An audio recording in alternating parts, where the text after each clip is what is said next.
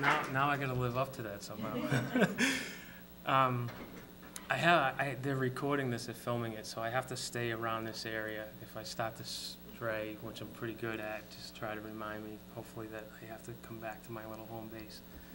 I'm going to talk to you about everything in my life. I'm going to talk to you. It's important to me that I tell you the whole story, and I made that decision when I wrote the book and decided to come forward as an attempt survivor, not just as a writer, but as an attempt survivor. That's really the format of what I'm going to talk about tonight. I made that decision that if I'm going to come forward with my story, it's important that I tell the entire story. If I'm going to be of any value and insight to anybody, I put everything on the table. So so there's no surprises. I'm going to tell you a little bit about some of the trauma I experienced, about my attempt, about the mental health issues I struggled with, and mostly, the most important part of it, the value of it, what I did to move forward, what I did to move on and be where I am today. Some conceptual. So I'm feeling depressed, I'm feeling lonely, I'm feeling scared in the world. Fear, I would categorize fear as a mental health issue in itself, because fear completely destroyed me, completely.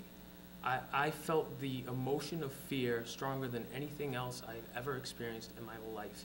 It completely controlled everything I did.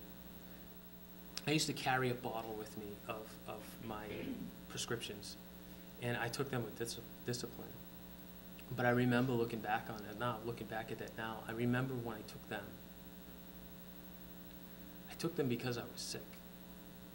I took my medicine because I was broken. And I remember visualizing when I took my pills, when I poured them in my hand, it was almost like the scene in a movie where the guy's hands are shaking and he has to get it in him to be well. That's how I felt when I took medicine, when I took the pills. No one ever sat with me and explained to me what obsessive compulsive disorder was. No one ever said, there's a chemical imbalance in your brain, and this is what's happening biologically to you.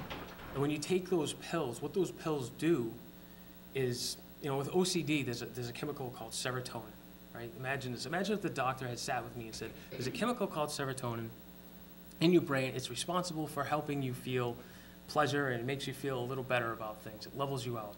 But there's receptors that reabsorb that. And sometimes if they reabsorb too much of it, you become off balance, you become depressed. This medication is going to go into your system, it's going to find those receptors, it's going to block that from happening. And you'll be able to have more serotonin, and you'll be able to feel better. No one explained to me that that was what was happening. No one said, when you take these pills, you're not taking them because you're sick. You're taking them because you're getting well. No one ever said that every pill I take was a step forward, was a step in the right direction. That every time I do it, I'm not sick, I'm getting well, I'm getting better.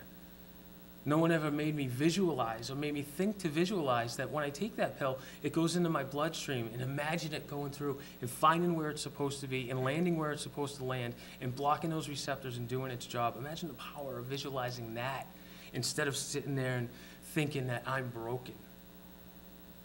No one ever sat there and explained those things to me.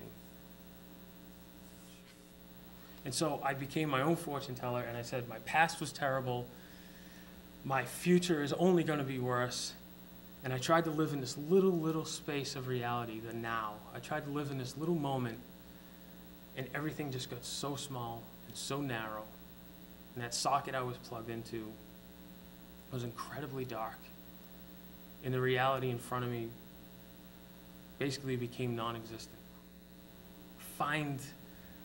It wasn't that I wanted a car, I didn't want a job, I didn't want a career, I didn't want a family. What I wanted was to be happy. That was it. That answer, to feel that desire to say, my God, the only thing I want is to be happy. To wake up in the morning and be okay with it. To wake up and just want to get through the day and see another day and experience it. That's what I wanted. We have to be honest with ourselves.